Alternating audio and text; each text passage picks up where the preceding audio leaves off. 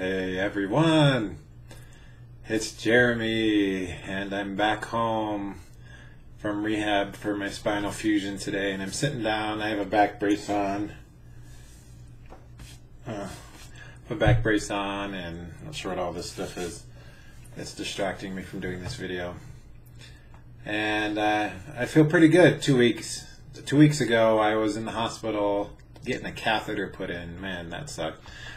But here I am 2 weeks after the hospital, after the spinal fusion surgery of my L5S1, and I have to say I feel pretty good. I just went and had dinner with a friend. I left rehab this afternoon, and I'm feeling pretty good. I still have time that I need to rehab myself, walk, get my back stronger, that's my cat-out tour, and just get myself back to get in shape and strong again. But my incision on my back looks amazing. I feel amazing.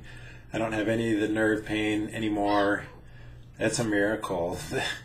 The Dr. Reichman here in Provo performed a miracle on me through his skill and expertise, and I feel that this surgery was incredibly worth it.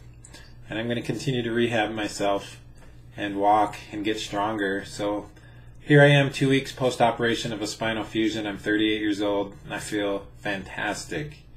I feel fantastic, and I know I still have a ways to go to get my stamina and other things back, but I'm feeling good. I can sit. I was able to get in and out of a car just fine. It's going good. So in my case, this surgery was a huge good thing to do. So there you go, 2 weeks post spinal fusion, doing good, walking over a mile, things are good.